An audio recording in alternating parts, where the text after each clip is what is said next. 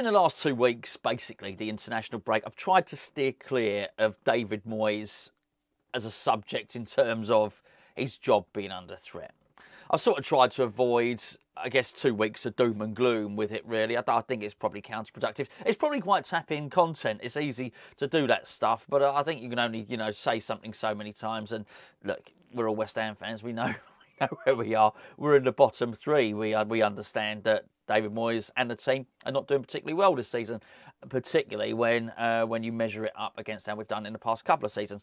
That being said, I think there comes a point where I've almost been ignoring it for 2 weeks, and it's sort of like the elephant in the room. It's sort of like if you don't look, it's not really there. Well, it is there, and certainly I know you'll have done the same. Every time I glance at the Premier League during the last couple of weeks, it just doesn't look good. Anyway, the reason I'm discussing it today is because there's been an article from Matt Law in the Telegraph about Moyes' position. I'm going to cut to the chase now. It sort of hints he's got 5 games left.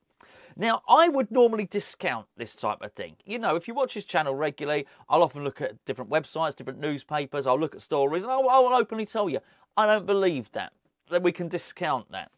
However, this is Matt Law. And Matt Law, I'll bring the article up now. We'll have a look at it in a second. Matt Law has contacts, and I don't mean like contact lenses. I mean he's connected. He's got contacts at West Ham, certainly with the ownership, certainly with with Declan and his team. So I think it's worth paying attention to this. And some of the wording in it is very, very interesting. He's been very specific with some of his wording, and it's just not stuff you'd make up if you were going to write a generic article about West Ham being in trouble and Moyes' job being under threat. It's a little bit too much detail in there, which makes it a good article, but it don't make it particularly good reading if you're a West Ham fan, or particularly if you're David Moyes. Just before I go into the article itself, I just want to go back to the Everton game, if I may, because I felt in the Everton game that we didn't approach it like it was a 6-pointer. Now, I don't want to accuse the players of not taking it seriously, but you probably all know the stats by now. The stats are down. Our running with a 19th best team we're basically almost the worst team in the Premier League at running. We're not running as far as we were. Dribbles completed, passes completed, all that stuff. We're actually punching above our weight. We're 19th for a lot of the stuff. We're actually 18th in the league, of course. So I think you can look at it statistically. It's not just the points on the board and the goals scored. Actually, it looks like effort is down. I don't want to accuse the players of not taking it seriously. However, I do think going into that Everton game, it was one that was, I would class as a 6-pointer. Now, they don't get called 6-pointers at the start of the season today, but I think it was. The reason's not you string 3 wins together, you move up the league quite quickly. And I get that. But they were right next to us, Everton. I think, they'd had 4 points. We had 4 points at the time. They had a manager who was under a bit of scrutiny. So did we. It was a good time to beat them. You have to beat the teams around you. Basically, whether you think it was a 6-pointer or you don't, they were our rivals. Just as Wolves are for the upcoming game. Last season, remember I said about why would Man United let Jesse Lingard go in January? I said they were our rivals.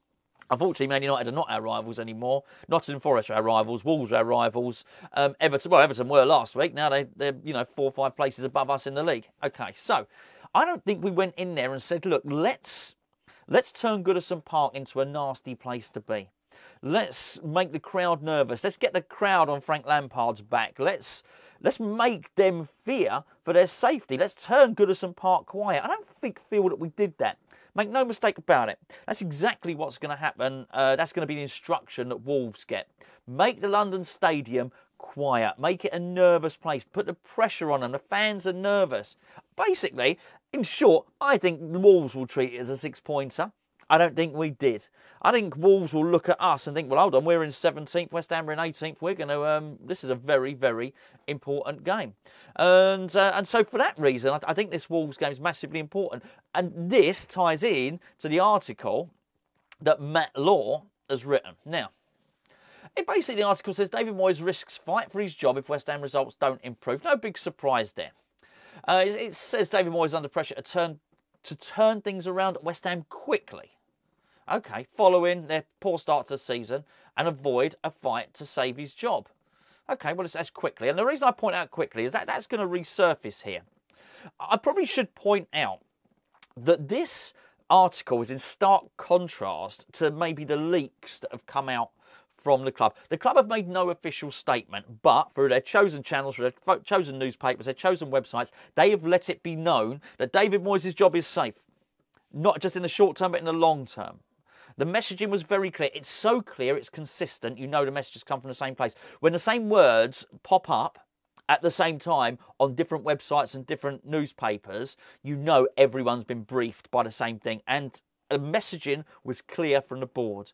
West Ham are in a position whereby we're at the bottom of the league and there's no one better to get us out of that than David Moyes. David Moyes has proven it in the past. He'll prove it again. His job is safe. That's the messaging. And they've put that out there, and I absolutely get that. And listen, he's saved us from relegation twice in that sense. I guess he is the best guy for the job. But that's the messaging you're getting.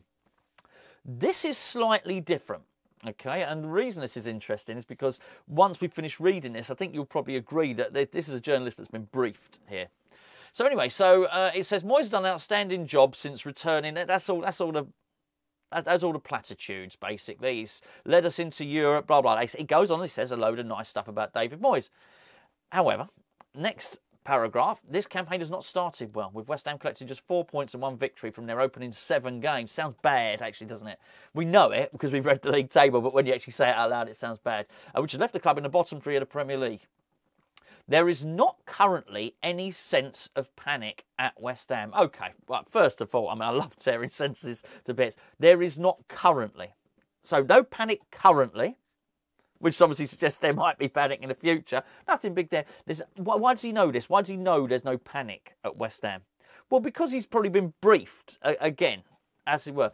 It says, but Moyes needs to inspire a fast upturn in form. Well, there we go again, because he started off with quickly. Moyes has to act quickly to save his job. And now it's saying here a fast upturn in form and results starting at home against Wolverhampton Wanderers on Saturday. It's such a key game. It goes on to say that Wolves are 2 points better off than West Ham, and sources believe that the Wolves fixture, along with the following 4 Premier League games, could be vital to Moyes' long-term security. That is a brief, I'm telling you. He's saying West Ham sources that the following 4 league games and the Wolves game. Okay, what is that? It's Wolves, it's Fulham, it's Southampton, it's Liverpool, it's Bournemouth. And it goes on to say Moyes will have difficult questions to answer if his team cannot move up the table after those games. We'll get back to that in a second because that's the running. We'll get back to that running. Now, here's the other thing. And when you start to understand that this is someone that's been briefed, it then goes on to say West Ham are the 3rd highest spenders. There's the reminder. So basically, you better upturn the form quickly. We've spent loads of money. 3rd highest spenders this summer, which has put pressure on Moyes to at least very much maintain at least another challenge to qualify for Europe. It says there's been a sense of frustration at the club that £30 million striker Gianluca Scamacca, who performed well against England for Italy last week, has only started 1 Premier League game, having scored 3 times in the Europa Conference League. There's a sense of frustration within the club. You got to know that. Someone's told him that. Someone's told him all this stuff. And when you start looking at then, so basically what you're seeing is now there's an element of concern, which is probably slightly different to what we were hearing after the Everton game. What's happened between now and the Everton game? I'll tell you what, time. That's all that's happened. Nothing else has happened apart from time. It's time for the people at the club where they've had a little reflect, they've had a little sit down and think, this ain't so good. What is the plan? So I think we're moving away from Moyes' job is secure, whatever happens, we have faith in Moyes. This looks like Moyes has 5 games left. We'll get back to those games in a minute. It says West Ham also broke their club records to sign Brazilian midfielder Lucas Paqueta for $51 million from Lyon.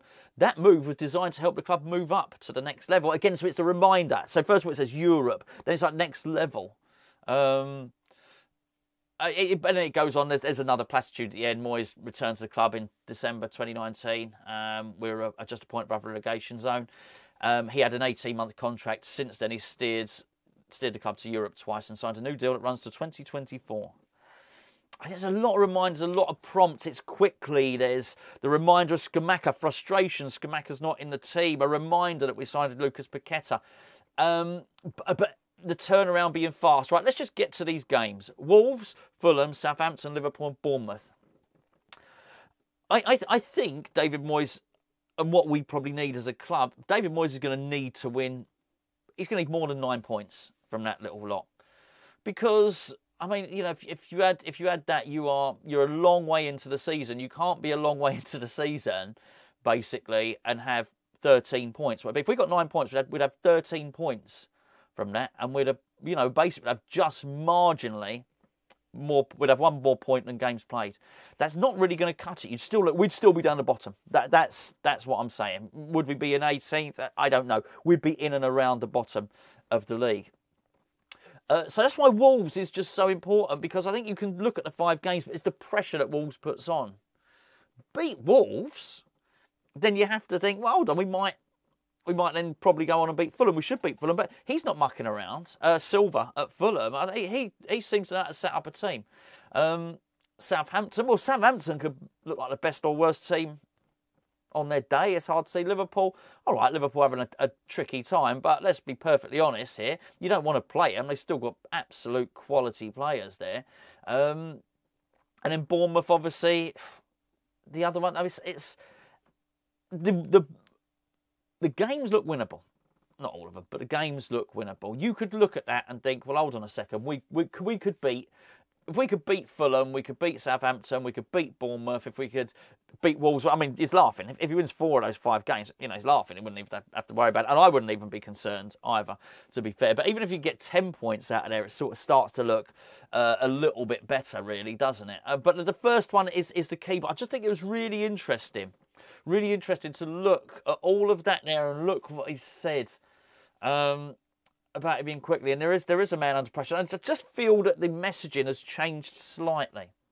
Now, you can either believe or disbelieve that, but I guess to disbelieve it, you've got to believe that Matt Law's not been briefed and he has no contacts within the club, and that's just not true. That's just not true. This is not this is not like 90 minutes. It's not 90 minutes. That's actually quite a good website, but it's not Tribal Football or a number of these websites that pop up where it's a journalist you've never heard of who's writing about the club. This is somebody with links to the club, writing about the club, with contacts inside the club, making very, very particular things about the turnaround needing to be fast, about how much money we've spent, about how Europe is expected. This is really interesting. This is really, really interesting. As I say, I just thought it would be odd. Don't shoot the messenger. Not my article. I've tried not to discuss David Moyes at all in his transfer window, which is why we've done a load of silly old rubbish. And you basically saw a thumbnail of me in the bath with Sullivan Kretinsky watching. Naughty Bilic. Was it funny, actually? I did that video and then Bilic goes and signs for West Brom later. It was nothing to do with me. Nothing to do with the bath with Bilic and all the rest of it. He obviously heard my contract terms. Thought, I've had enough. I'm going to sign for West Brom. Anyway, there you go. Just thought I would share that article with you. I'll tell you what I'll do. I'll link the article underneath in the comments so you can have a little look yourself. Just before I go, because I've not done it, there's been no spitch, there's been no one foot, there's been no nothing like that. Would you go and check out our shop, please? hammerschatstore.com. Go and have a look. There's loads and loads of really good stuff in there. T-shirts, mugs. We've even got a Christmas jumper. It's early. I shouldn't have said the C word. Please just go and check it. You don't even have to go and buy anything. Just please go and check out the store. Go and have a look. Of course, if you buy anything, just remember, if you're a patron, you get quite big percentages off. So just go and check the patron code on our Patreon page before. Right, I'll catch up with you tomorrow.